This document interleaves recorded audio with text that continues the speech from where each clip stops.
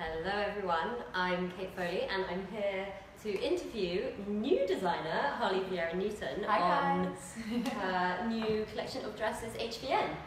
Thanks for watching, guys. Thank you for joining us. Harley, what was, where did this come about? Have you been thinking about it for years? Yeah, so designing dresses has been something that I've thought about for years. It's the kind of thing, though, that always felt really daunting, and I didn't know where to even begin. Yeah.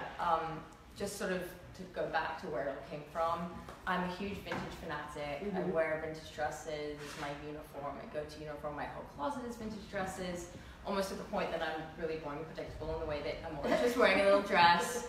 And it was sort of that thing where over the years I had started to design these dresses in my head, sort of by mistake while I was looking for them. I was like, I really want to find the perfect big pink dress, or I really want to find a little cherry cap sleeve dress. And I never found them, so it was kind of like that thing where I was sort of accidentally designing in my head. Came out of a kind of frustration of not being able to find what you want. Exactly.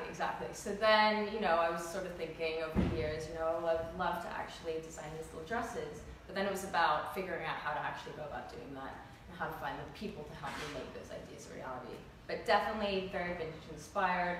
Just kind of the idea of a day dress, really easy, effortless dress that you can throw on.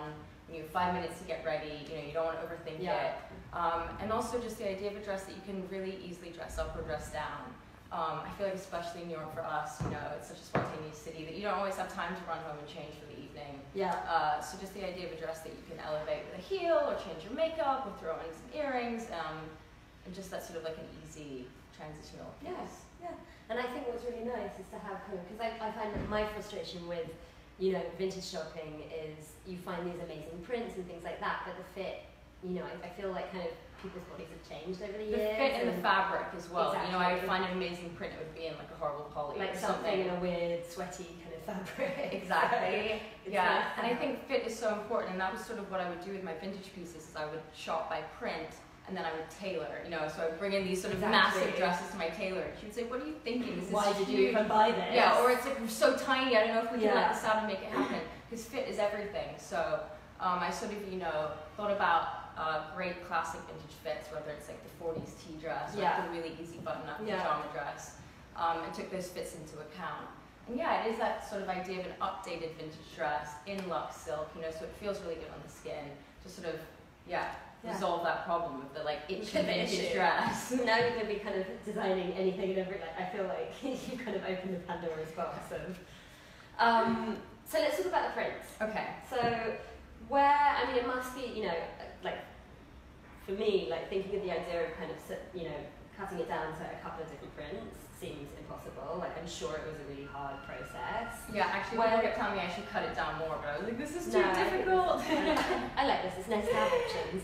How did you even start with that process? Well, they were the ideas of prints that I always gravitated towards. I'm a sucker for gingham. Always went to, if I saw gingham on a rack, you immediately check it out. So that was an obvious one. Also, just little fruit prints. I love the idea of a little summery cherry. A floral, but I didn't want it to be too, like a 90s floral you see everywhere. I wanted it to be sort of like a special little dot floral. Little heart, and just adding little details like spontaneous hearts being red, scattered throughout. I love this one because I feel like from far away, and maybe it's just my bad eyesight, but you can't you don't notice the little pink heart, the little red hearts, and then you kind of get closer and you're like, oh, so cute, it has these funny little details. Yeah, and then just the little palm. I love the palms. This is my homage to my cat Tarzan, the little leopard guy. This is great. Yeah. And then I just sort of hid little HVNs in the leaves, and it was just sort of adding little details to really personalize the prints. Maybe they're sort of classic print ideas, but then sort of updating them and adding my little signature. And how long, how long from kind of when you decided to make this happen and you decided, right, I'm going to go ahead and finally do this? What was the process? Was it months? Was it something you turned around quickly? It's been a 2-year process really, because also I've had to balance it with other work, at the same time, and other travel.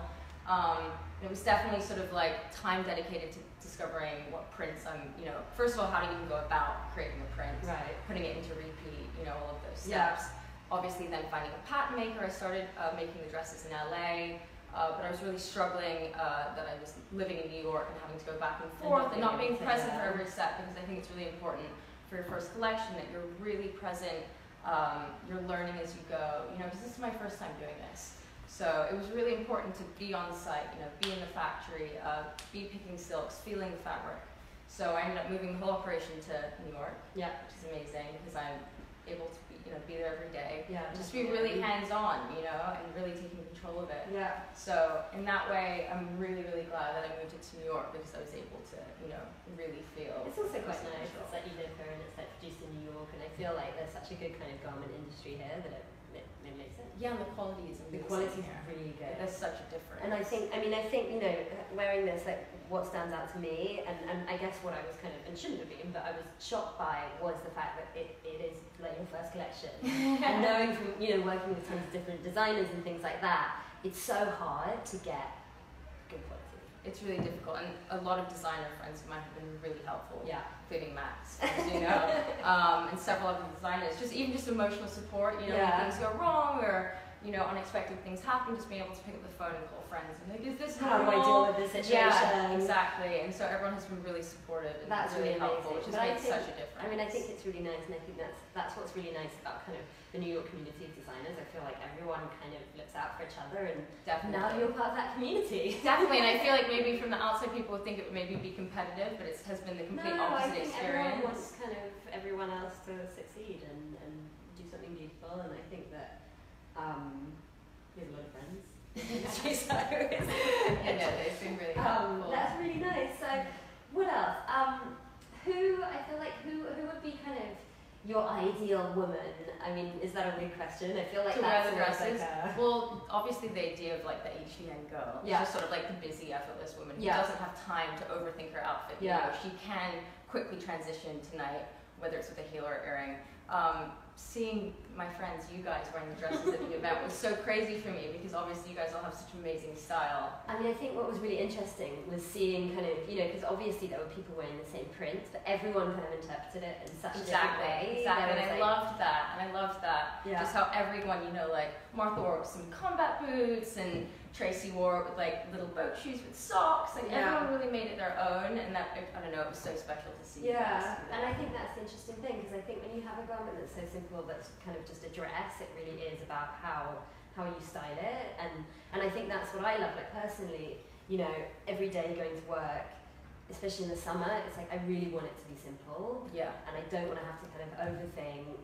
It's like I want to wear something that I feel great in, that's beautifully made, that like is, you know, kind of flattering on like your body, and I think this is perfect. I feel like, thank you very much. My whole summer wardrobe. Don't have to think about anything anymore. That means so much, because that's exactly what I was going for. It's amazing. That's amazing. So let me think. What about, you know, thinking of when you were designing, did you have were you kind of looking at different references of like style inspirations, or were there kind of different, I don't know, movies or kind of designers or artists and things? Yeah, I mean, definitely 40s style was like heavy. Yeah. 40s and 50s movies. Just those incredible shapes, you know, where even if it's the simplest fabric or just a solid color, just the fit was so impeccable that it makes the whole dress, you know. And just sort of that idea of that, just that ease, and something that you can dress up at night, or, you know, wear just really simply during the day. Obviously there are, you know, girls like you inspire me every day, as you know, and then, I don't know, I like sort of imagine girls wearing my dresses. I think it would be so crazy to run into someone in the street or see someone in the street wearing a dress. You know, I think that would be a crazy moment if that happens, because it would just be so exciting, because that's sort of why I even made the collection.